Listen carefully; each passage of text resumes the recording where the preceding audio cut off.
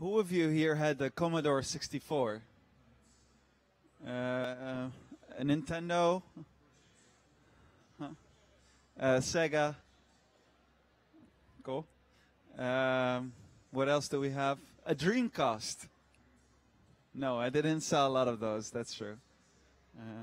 And Nintendo 64? Yeah. GoldenEye? Okay, cool. So, we're still waiting for the movie, but our next speaker, what? It's, I don't know what it is, so we can all look just to understand what it is. But I think it's the intro movie to his talk. It's saying that everybody should come to this stage, yeah, and listen to your talk. Yeah, for me it's fine to begin okay, if you want. So yeah. let's go and explain the main concept of the talk. So our next speaker is a game fanatic. He had a Commodore 64, he loved games, and he's currently doing something with games. So imagine this whole hall. Imagine there's an emergency. I think you could accurately predict how the people will navigate through all the different doorways. And one of the recent things you've done is simulate what is the best way of organizing the grand départ. And what would be the smart way where to put the fences. And this is where he is combining advanced mathematics with game technology in order to understand how the crowd moves and what is the smartest way to organize it. Now, please give a very loud applause for our next speaker, Dr. Roland Geraerts. Thank you for your introduction, Joseph. I'm Roland Geraerts, and I'm doing research in crowd simulation. And in this presentation, I'll explain how you can simulate crowds, what the mathematics is behind. But I also show many applications that are derived from it. So who am I? Well, as he said, well, I love computer games. So when I was 9, I bought a Commodore 64. I started playing games. And when I was 10, I started programming them because I really wanted to know how it all worked. So when I was in high school, I continued playing games and also programming them. And we created a clone of Command & Conquer, which is a well-known game. However, there was one thing we really didn't get right, and that was given a start position of a character that walks around, a goal position, try to connect it such that it can walk from A to B. Well, I didn't get it right because it collided with obstacles, and well, that was difficult. And ironically enough, that would become the main topic of my research. So why would you need to simulate crowds? Well, the reason is that it is very impractical to do real-life exercises with humans, say with more than 500 people. And the reason is that it has a big impact on the environment, it is very costly to organize, and you only can study a few scenarios. So that's why we have to do simulations. Well, we see that in current society, simulations are being used more and more. For instance, in the train station here in Utrecht, it is being refactored for many years. And the NS, and so the Dutch railway, wanted to know whether people can still catch their next train. And in order to find that out, they performed simulations using our software. Another example are big events like the Love Parade. Well, as you might know, a few years ago it was organized the last time. And because many people came together, there were lots of people, per square meter, like 7 or 8 people per square meter. And if you have such a high crowd density, then crowd pressures emerge from the crowd. And as a result, people simply get crushed to death. So that is very dangerous. Maybe you also remember in September last year, there was this pilgrimage in Mecca, and there were also big streams of people that came together, and it was way too crowded, and as a result, many people died. So you can do simulations of crowds to be better prepared for such events. So what you do is you try to find places where it will become too crowded, for instance. Another branch of simulation is concerned with doing evacuation studies in sports stadiums. So a while ago, a company that used our software based on our research, they did simulations for a soccer stadium in Brazil for the World Soccer Championship. And it was a stadium that had a capacity of 80,000 people, and by doing simulations, it turned out that only 50,000 people could be evacuated in, say, 15 minutes. And as a consequence, 30,000 tickets couldn't be sold. And that's a big, loss. However, if you had seen this on television, you would not have seen this, or spotted this, that the stadium was empty because they used computer graphics techniques to fill up the crowd. Well, they have so much money, apparently. So we see that simulations are being used more and more. And so I also work for computer science department here in Utrecht. And one of our master programs concerns with game and media technology. So we also study crowds in games to make more believable experiences. Okay, so simulation is used more and more. And the question is, how can you simulate a crowd? So this is my mission. It's a bit long sentence, lots of difficult words, and I'm going to explain it. So let me first read it. Well, my challenge is to unify dispersed models for realistic, individual, small group, and collective human movements in interactive, heterogeneous environments. So what does that mean? Well, if you look at crowd simulation models, you typically have two kinds of models. So at the one hand, you have agent-based models. They focus at simulating individual people, pedestrians, for instance. They are very good at that, so you can create group behaviors, for instance. You can set all kinds of parameters when you simulate individual agents. It works quite well. However, when the crowd density becomes really high, then those methods typically fail. On the other hand, we have flow-based models. They work very well when it's very dense in the crowd. So, for instance, if you want to simulate two big armies that have to approach each other and fight, well, those flow-based models are very good at that. But there is no individual behavior. And what we want to do is to create one model that can handle both crowds with individual behavior, but also flow-based behavior. And I'll explain how to do that. Next, we are aiming at creating realistic movements. So when it is becoming more and more dense in the crowd, so more packed, you want people to go with the flow. So that is important to create. Also, the movement should be smooth and energy efficient, because that's what people typically tend to do. You have to deal with avoiding collisions in a natural way. You have to deal with unrealistic congestions, etc. Also, this environment is not static, because everything might change. So if a bridge is blown up, then, well, you want people to react on those changes. Or if you place fences in the environment, then people should react on them.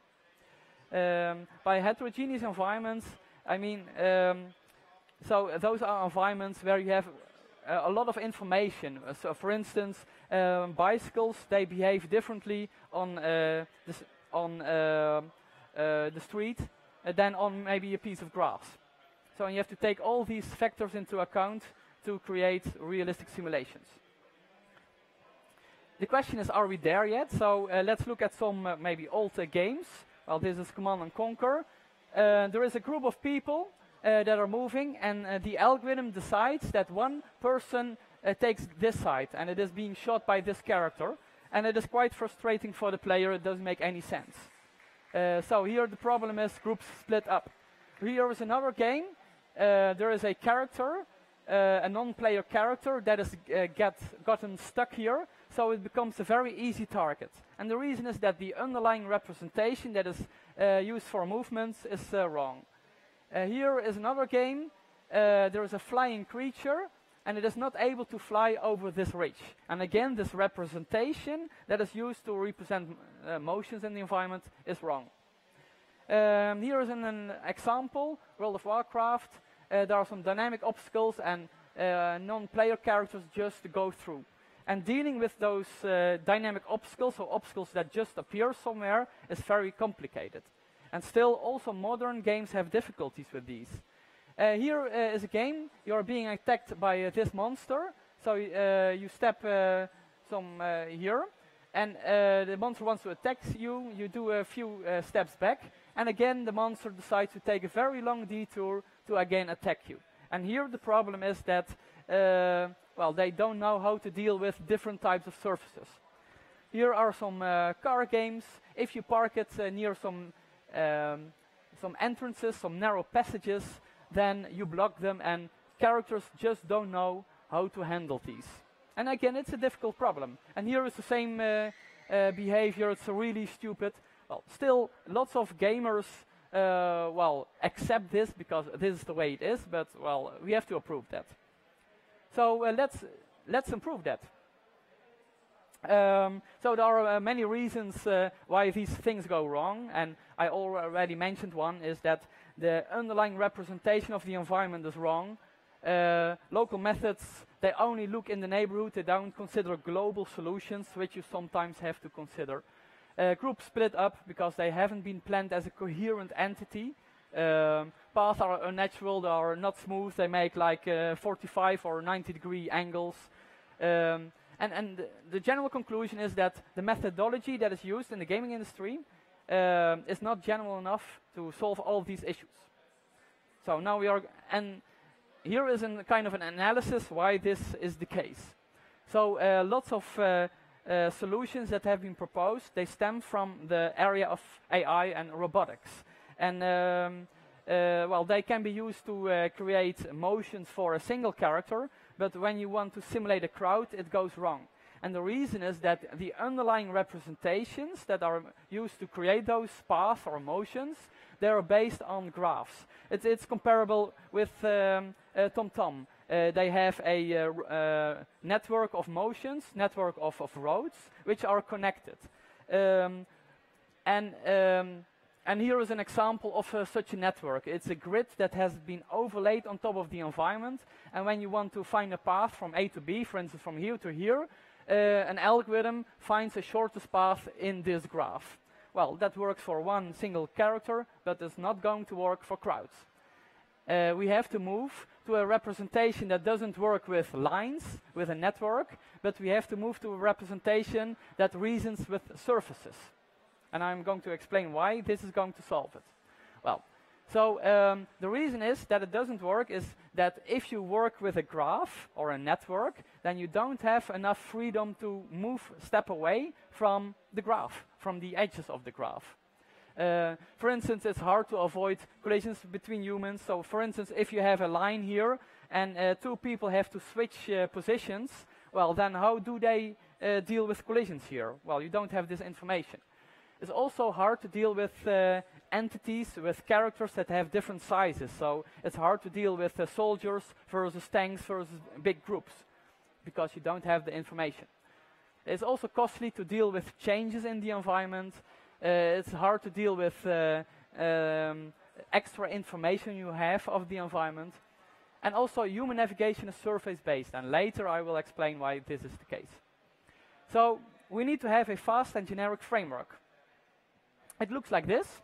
We have been doing research together with lots of people creating such a framework.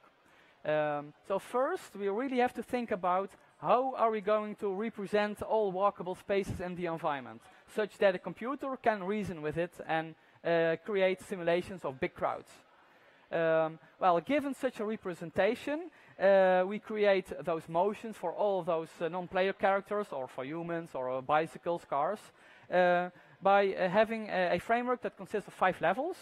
On the top level, we consider all kinds of AI actions, like, well, I'm now standing here, I want to go to Amsterdam. What kind of actions do I need to perform? Well, first I have to get out of this jaarbeurs. Then I have to walk to a bus stop maybe, take a train, etc. Those are all actions I need to perform to reach my goal. Well, from each of those actions, we know a start location and an end location. Well, in phase 4, level 4, we try to connect the start with the goal, and we refer to this as an indicative route. So a route which you try to take, but you can still deviate from it. In level 3, so we traverse this indicative route, and as a result, you know locally the direction in which you can walk. However, when you have crowds, lots of things can happen. So, for instance, you want to avoid having collisions with people, you want to install or have group motions, you want to go with the flow, etc. And all of these adaptations of the routes happen in this level. And at the lowest level, we drive the animation system, which makes the characters, well, animate. So let's discuss these steps a bit. First, I will talk about representations, and then I'll talk about path planning, and then about crowd simulation. And more and more you will see all kinds of videos, so it will get funny, I think. So when you are thinking about the representation of the environment, well, you have to think of all kinds of criteria, like if a path in the real world exists, then the computer should be able to also find such a path internally. Then all the spaces that are covered, that are walkable in the real world, should also be walkable in the virtual world. It should be relatively fast to compute. It should be small to store, especially on well, some mobile phones, for instance. And it should be fast to query, because you want to do simulation of crowds when you only have like 15% of CPU power available. So it really needs to be fast. So, well, I'm a scientist, so I try all kinds of approaches. Well, they all failed, so I've thrown away a few years here. First, I looked at some mathematical operations where you kind of grow fire that is being spread, and that ends up with areas in the environment which are very far away from obstacles. Well, that's an approach. Here I use sampling techniques where I just create some random points, and I make sure that they have lots of distance to obstacles, and I try to connect it. Here I have a similar thing, and I put biggest disks on all these sample points. Well, it is roughly right, but it was well, it actually was not the best solution. So now we are going to discuss a solution that really works. Like 6-7 years ago, I had a colleague at the university who was my roommate, and at a certain moment he went on holidays for 3 weeks, and he really liked coffee. So well, this was a coffee cup, and it was still well, there was some coffee left. And what happened? Well, at certain places some bacteria cultures started to grow, and this well, thing I saw really inspired me for the technique we are now using, and also the industry is now using. So what happens is all these bacteria, they well, they start eating and digesting well, all kinds of material here, and at certain moments in time they find each other, so they become neighbors. And when they become neighbors, a graph structure appears, like all these edges here. So we can also do that in computer science or in mathematics. Our input is a set of obstacles which you want to avoid, which are those red points. And we can create a graph structure which looks like this. It has some nice properties, like all the points in such a cell are closest to a certain obstacle point. And all these blue line segments are farthest away from all those obstacles. Well, that's already nice to have, but it is not enough, because when you create games, you have footprints of obstacles, which are typical polygons, and even you can have 3D situations. But you can create the same structure for these kinds of obstacles, so that's good. But we are not there yet, because again we have a graph-based representation, so a set of curves which you can traverse, but that's not going to work. So we need to go a step further. So at the university where I'm working, there are lots of bus stops, and there are certain tiles near those bus stops, and they have inspired me to do the next step. So what we do is we have an obstacle here, and we have also obstacle borders here, and we can draw line segments from obstacles to closest points on the boundary. Well, we have this representation, and to certain points we can create connections to closest points on boundaries. And this gives us a way to subdivide the walkable environment into polygons or areas. Those areas don't overlap, that's good, and it has all kinds of nice properties. So if you have a big environment like a city environment, you can create such a representation quite quickly. So that's good. It also works on a city level. Yeah, many games, well, they appear in 3D, so well, we have to go to 3D, right? And not only work in the plane. So the question is, how would you do this? This structure, which is called a Voronoi diagram, well, you could try to compute it for 3D environments, but this is not doable. People cannot do that, it's too complicated. There is one paper that can create such a figure for 3 line segments that appear somewhere in space. And this is also not the structure you would like to have, because people are not walking mid-air. They are stuck to the ground. So instead, we have been working on this structure I just explained, but it is now extended over surfaces. So we can create this structure to represent walkable spaces in train stations, airports, etc. The question is, how would you do this? Well, our input is an environment. It can be created by a game artist, a level designer, maybe by an architect. And we take this as an input, and we are going to process it such that in the end we know where we can walk. Well, so what do? First, we remove polygons that are too steep, where you cannot walk on. Well, then you have this. Then we remove small regions where you cannot walk. The next step is to remove the places in the environment where you cannot walk under, because there is a roof, so well, you can cut these parts out of the environment. Then you can simplify it a little bit such that the computations are faster. And then you can separate an environment into sets of layers. And all layer is 2-dimensional, so we can again apply all the standard methods and algorithms to each of those layers. But then the question is, well, how are you going to subdivide an environment into layers?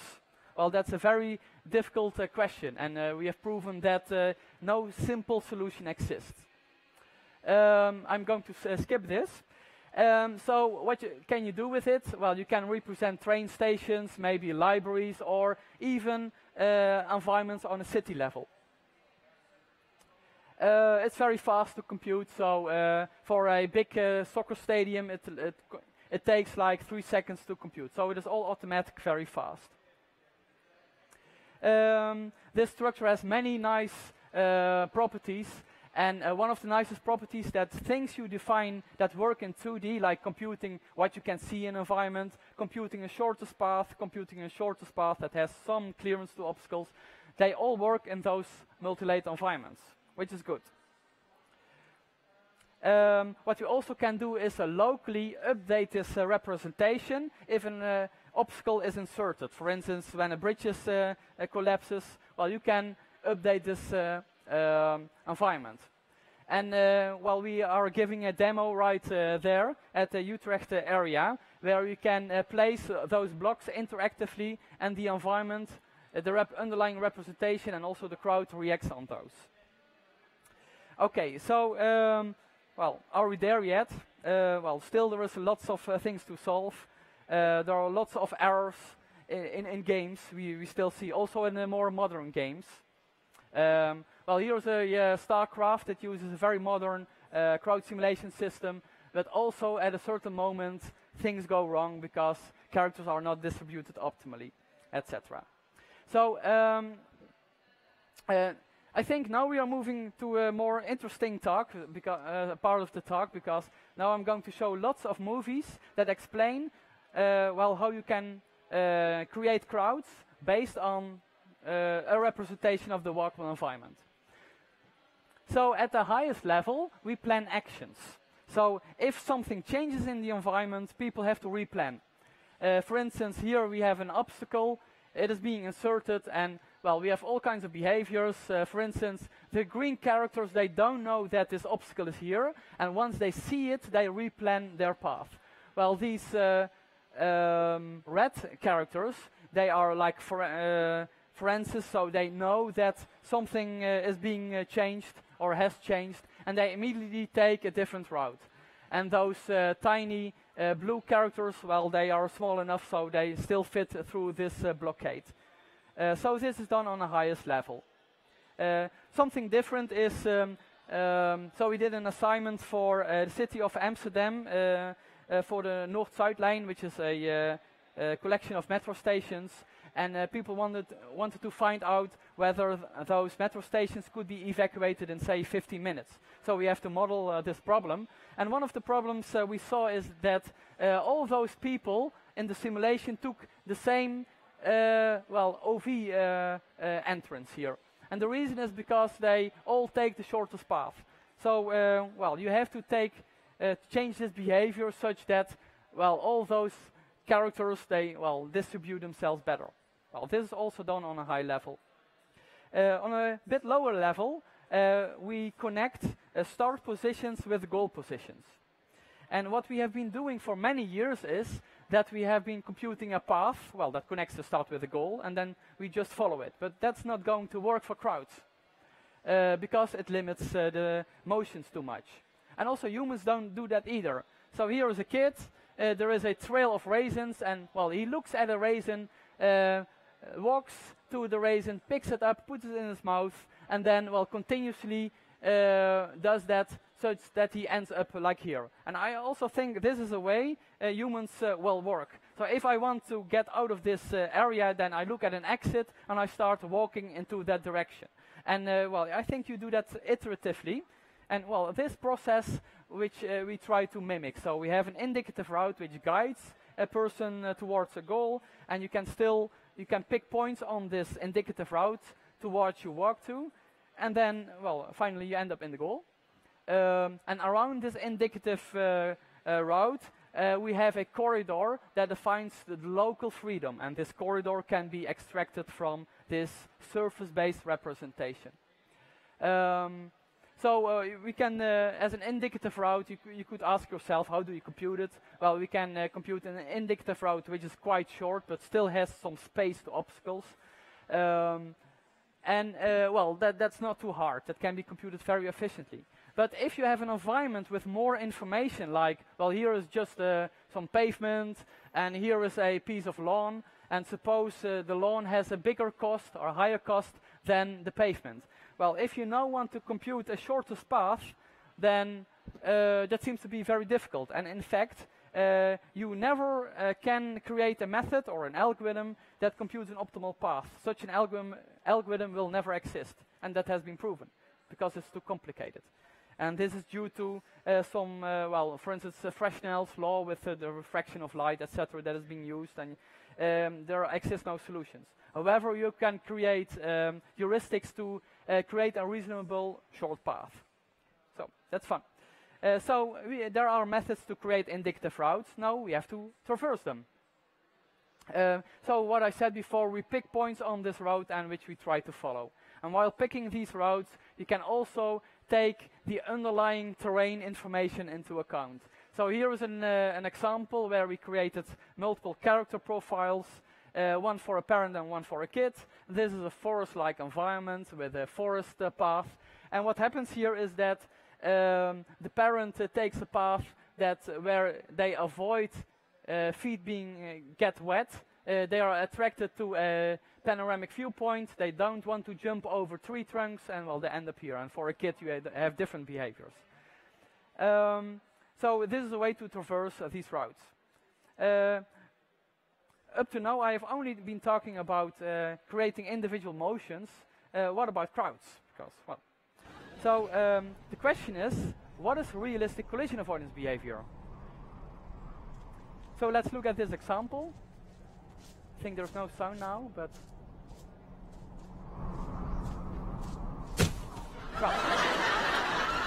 this is realistic because it has been performed by humans, right? So let's look at another example. Also, this is realistic because humans do it.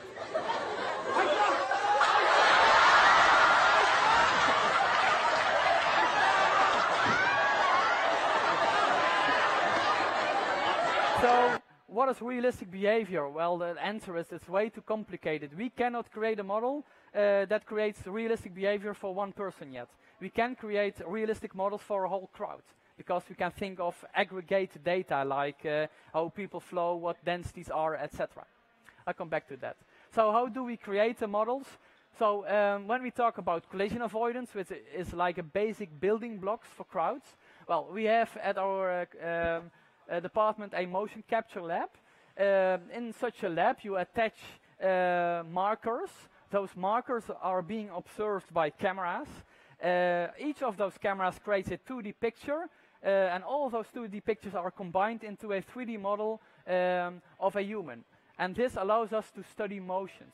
So what we did is we did lots of experiments with people. We placed one person there, one there, and they had to avoid each other. And by doing it at multiple distances with male, female, etc., all kinds of parameters, we have created a model of collision avoidance.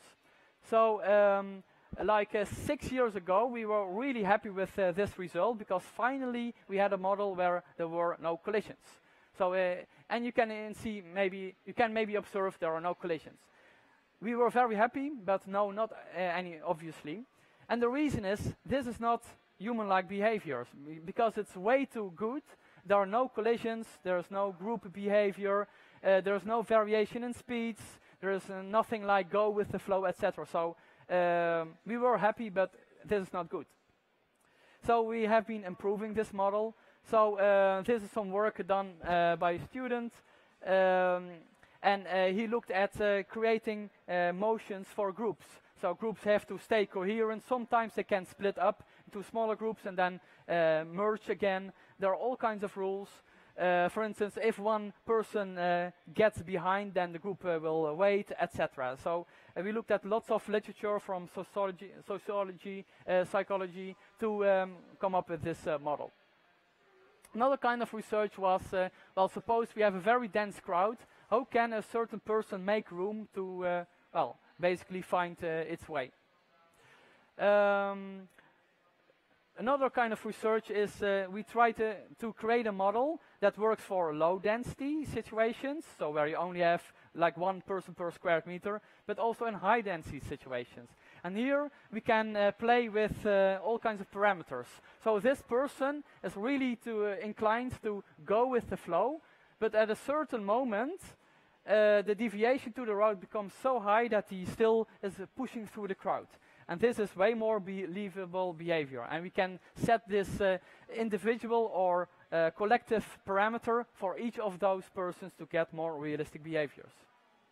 And we have shown that it leads to way less bottlenecks. So when you simulate crowds, it's very simple to get a bottleneck in a simulation, while in reality there is no bottleneck. So that means that the methods are not good enough. And here we use the state-of-the-art in collision avoidance, and we made an environment such crowded that people just got stuck. And by adding this go with the flow, people automatically create lanes. And well, these lanes is the result of which is called emergent behavior. So behaviors that come into existence while they haven't been programmed. And that's what we want. So the question still is, what is realistic behavior? So let's look at 1 minute video, which might answer it. Mr. Sandman, bring me a dream. Taking the cutest that I've ever seen. You'll have nobody to call my own. Please turn on your magic beam. Mr. Sandman, bring me a dream.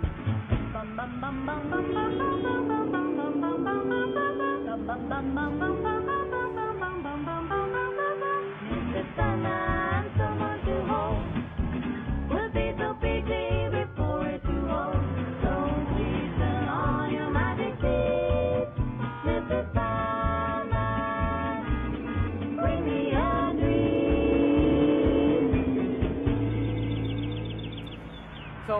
be nice to simulate such a thing, and obviously it's a piece of art with lots of cutting and editing clips, but I think it's funny. And it's still, again, it answers the question, it's really difficult to come up with realistic behaviors. So I discussed a crowd simulation framework that is composed of 5 levels of planning. So we created a software package that has integrated all of this research, which we sell to the industry, but it's freely available for research.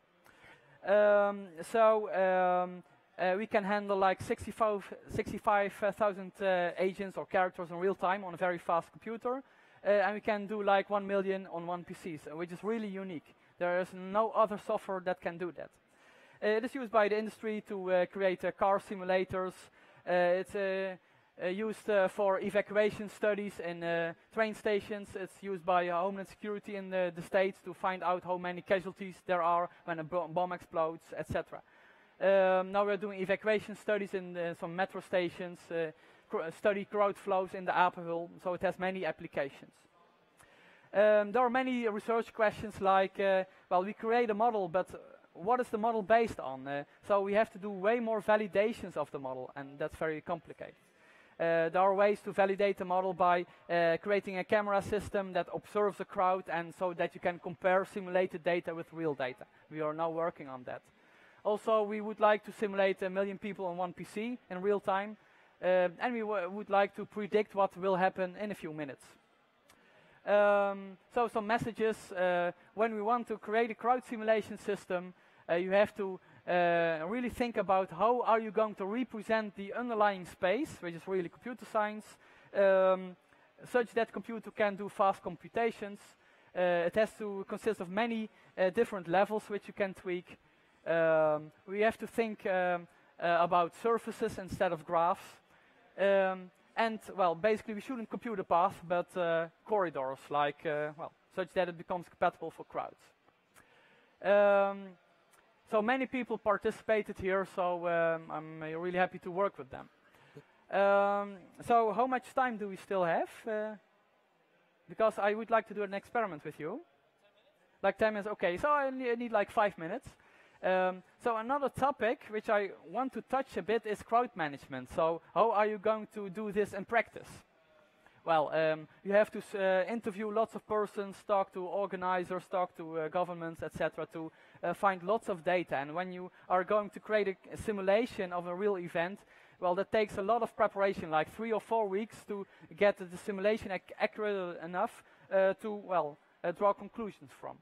But the question is, well, what should we measure of these simulations?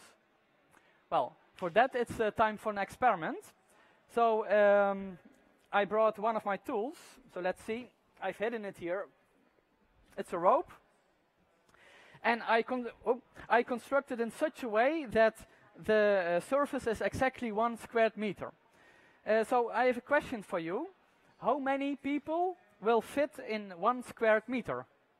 Like this. So who thinks like 3 people? So can you raise a hand if you think it's 3? Then we have 4. 1 and then 5. No, 6. 3. 7. 1, 2, 3, 4, 5, 6, 7, 8. Then we have, where are we? 5? 6. And then 7. Okay, 8. That's okay, like 5. 9. It's 1, 2, 10. 1, 11, 12, 13, 20, 30. Okay. So I'd like to invite some of you to well, do an experiment. And what I would like is that persons are going to standing inside this area, and we are going to gradually fill it up with a crowd. So who wants to participate? It's not very dangerous. Okay, so can you step forward? And I need more people, so I need like 10 people or so. So now we have 1, let's count. And try to stay inside this area. We have 2, we have 3, and we need more. 1, 2, 3, 4, 5. We have 6. We have 7. And 8, so let's stop for now. Try to put it like this. It's really convenient.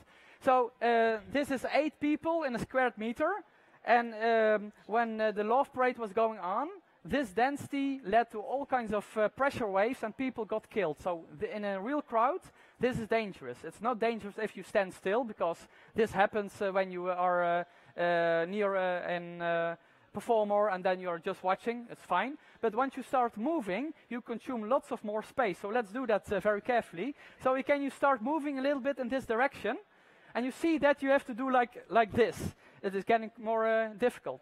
So let's add some people. Now we have 8, so I would like to have 2 more people. And I've done it with the students with all kinds of ages, so I kind of know the limits and where people die. So now we are 8. Can I invite some more people? My colleague, thanks a lot for that. We have 9, it's getting more and more crowded. And could we have 1 more, and then I won't put in more people. So 1 more person. Yeah, maybe. Okay. So let's have 10. Just go inside. And then, well, sorry for that. So I'm making a collection of my rope examples. So thanks for that. Now, so I won't put it on YouTube, LinkedIn. Try to make a few steps very carefully. And you see that it is all getting quite complicated. Okay, thanks a lot. So let's thank them for this thing. When it is getting even more crowded, like 12 or 13 persons per square meter, it's really possible. Then the middle person can really lift up their feet, and then it is dragged along.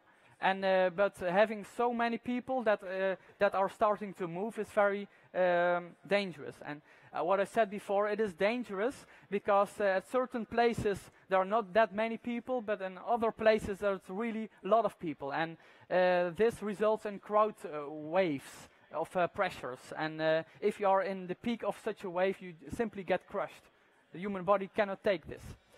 And when you organize an event, and when you do the simulations, you have to find out whether the crowd density is higher than 4.5 persons per square meter. That's kind of the threshold. If you have more, then it becomes dangerous, and you have to take countermeasurements, like install fences that break pressure waves, like saying to people you have to walk in that direction, close off certain areas, and this is what happens when you do crowd management.